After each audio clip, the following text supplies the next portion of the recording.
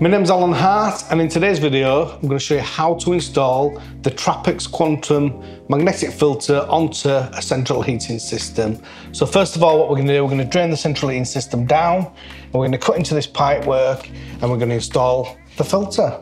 Do you need a magnetic filter on your central heating system? Well, in my opinion, it's a very good idea to have a central heating filter. And what it does is, when you install a new boiler or even on an old boiler, you'll have muck and sludge going around the system. So radiators corrode, so you'll have a little bit of magnetite from that, and your filter will help protect the boiler. So it'll stop or help to stop the sludge going into the boiler and blocking up things like plate heat exchangers and diverter valves and things like that. So I think it's a very good idea to have a filter on your system. With a quantum filter, how this works, just take that apart. First of all, it has got the valves on this one. So if you're going to strip this down, obviously, and it was on the system, you turn the valves off and you can take that apart. On this, it does have 3 O-rings. So you've got 2 O-rings on there, and you've also got an O-ring in there. It's got a big magnet in there. And what happens with that is, as the water's going around the system, the magnetite that's in that water will stick onto there. So if you're going to clean it out, you just turn your valves off, take this apart, and you can just clean that out nice and easy. So what we'll do now, we'll install it onto this central heating system. So the first thing we need to do, we need to switch the power off on the heating system, on the boiler, and then we're going to drain the system down. So if we go to the radiator, you can see on here, we've got a drain off. So we'll just get us hose, put us hose onto it, and then we'll just open the drain off, and then we can just drain it down. So we've drained the system down now. Now we check it just to make sure that it is drained down. So if you've got a pressure gauge, just have a look at pressure gauge. We don't want any nasty surprises when we cut into the pipe work.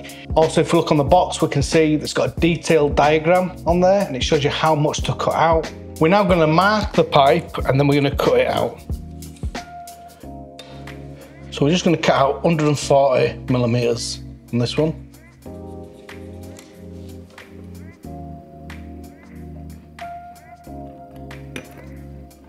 So it's important to remember that we're putting the filter onto the return pipework. On this one, the flow of the water is going in this direction, so that's the return back into the boiler.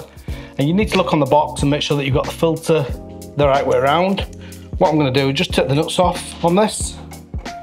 I'll just drop that olive on the floor, just put that on there. You can put a bit of paste on these if you want, so you can put some jointing compound on. It just helps with leaks, to be honest, when you tighten the olives up. So just put them on there. This can be a little bit awkward, it can be a little bit tight.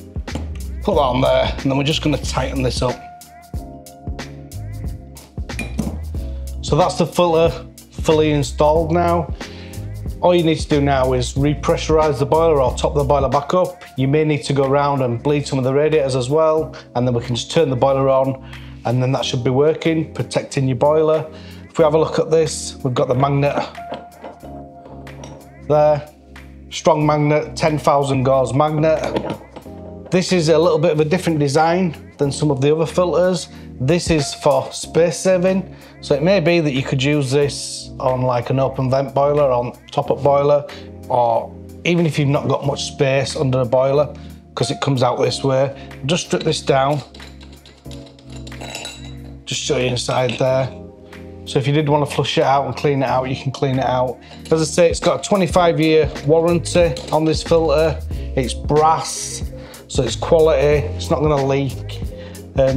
Yeah, I think it's really good. Put a comment below and let me know what you think, and we'll see you in the next video.